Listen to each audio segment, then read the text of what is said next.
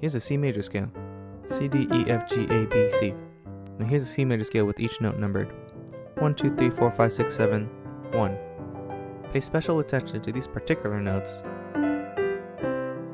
If you can read at a kindergarten level, you would deduce that these are the 2-5-1 notes. Now here's the C major scale in triads.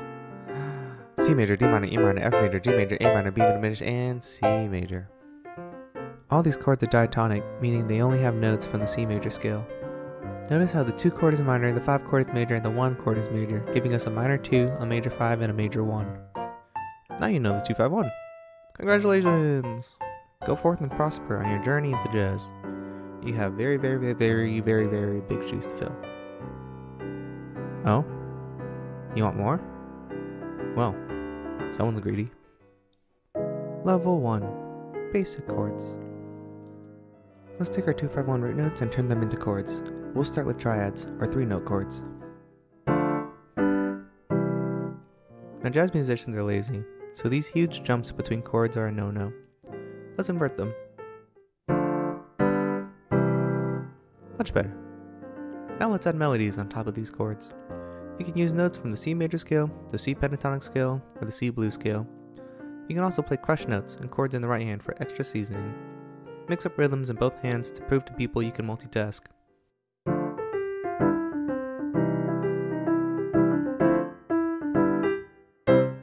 That's a spicy meatball! If you're not lazy and have the work ethic of my kitchen fire alarm, you can try playing stride piano and jump from bass root notes and octaves to these inverted chords.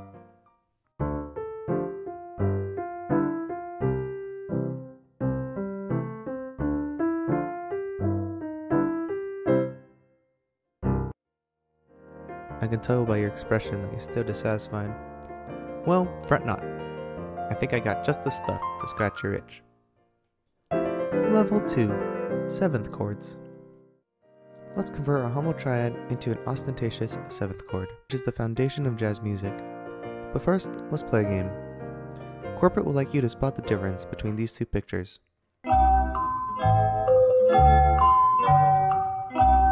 As you can see, we've added another third to each chord, all notes still in the C major scale, no sharps or flats. Here's what it sounds like. Once again, here are 2-5-1 bass notes, our triads, and now here are our new 7th chords. Let's invert our 2nd chord so our hands don't move so much, allowing us to conserve energy for other things.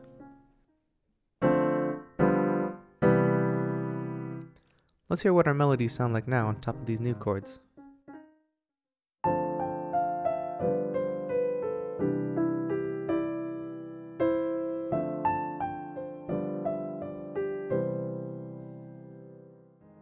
Hot! Too hot! Now our 2-5-1s are starting to sound like real jazz, but we can go even deeper. Level 3. Chord extensions. Are you tired of your 7th chords sounding dull and cliche? Do your friends and family make fun of you because your jazz chords put them to sleep? Did your girlfriend leave you because your 2-5-1 has lost its spark, doesn't satisfy anymore, and can't compare it to a chord progression with a bigger pianist? Well, I've got just the thing for you. Let's take our ostentatious 7th chord and make it so flashy that it gets arrested if ever played at a public park. Extended chords are exactly what the name implies.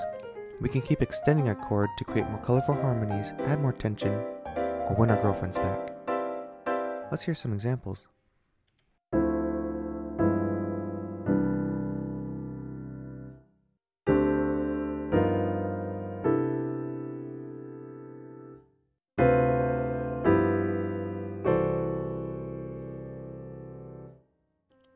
Finding extended chords can be intimidating at first, so start with adding 6th and 9th to your 7th chords.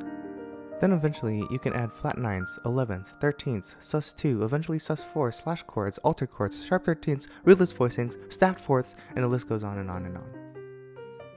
Piece of cake, right? You can do it! We can play these extended chords with both hands and mix up the rhythms for more flavor.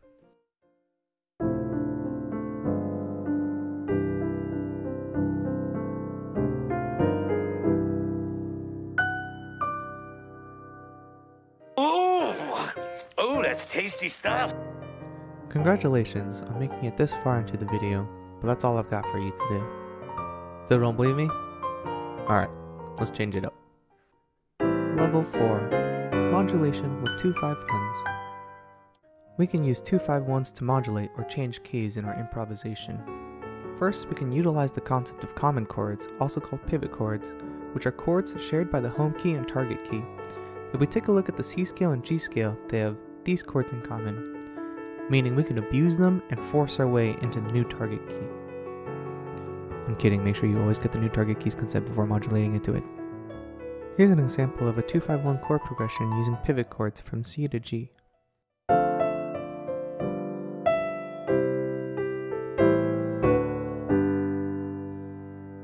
Going back to C is even easier. We just have to change the G major 7 to G7, which is the 5 of C as we already know, and that takes us smoothly back into the key of C.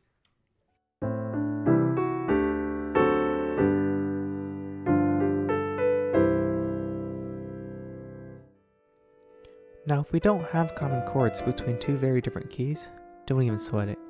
We can use borrowed chords to sneakily slide into the target key's DMs. Going from C to E flat, we can borrow the F minor chord and B flat major chord from E flat to use it to lead into the key of E flat.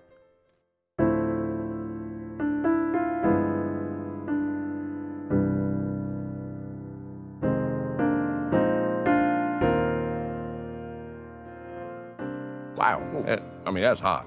There are countless ways to modulate using 2-5-1s, and I'll make a more in-depth video in the future, but I think this is a good start.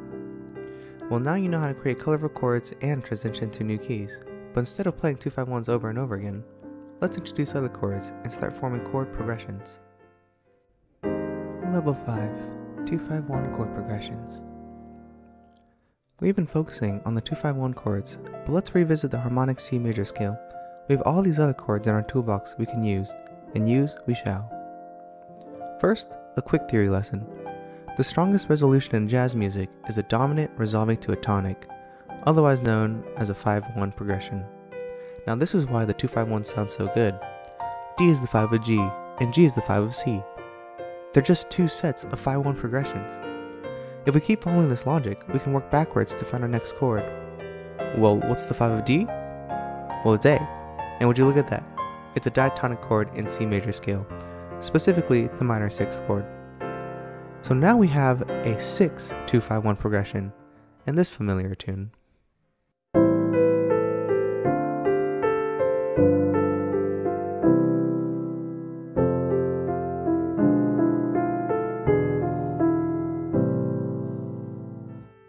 Fly Me to the Moon actually has two sets of 6-2-5-1s in the chorus, one in the key of C major and one in the key of A minor. Let's make it even more intricate by adding the 5 of A, which is, yep, that's exactly right, it's E, which gives us this new chord progression, 3-6-2-5-1.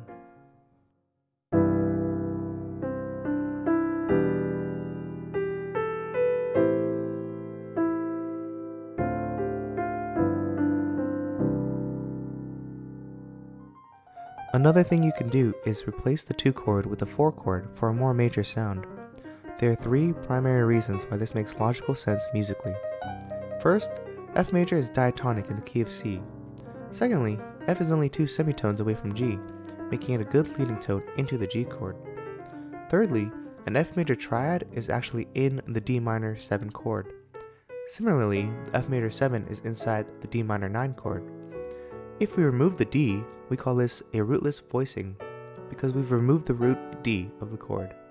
We can use what we've learned previously about modulating to make this progression cyclical by landing on the 1 chord and then making it a dominant 7 chord, which leads back into the F chord, thus restarting our 4-5-1 progression.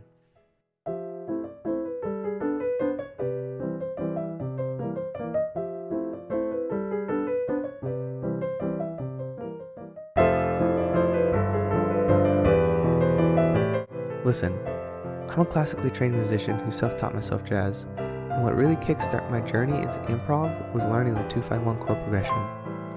Now, I know there are countless 2-5-1 tutorials out there by musicians way more qualified than me. I just really wanted to share my humble perspective and limited knowledge on one of my favorite jazz concepts with you guys. I hope I've given you enough resources so you can start playing 2-5-1s, modulating, using extended chords, and creating your own compositions. I know firsthand just how difficult jazz and improv is, but practice, and I promise you, it gets a little bit easier every day.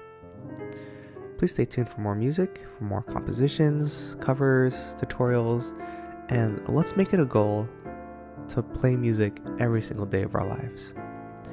One of my favorite quotes is, "If art is how we decorate space, then music is how we decorate time." So let's decorate some time together. Thank you, and I hope you have a good day.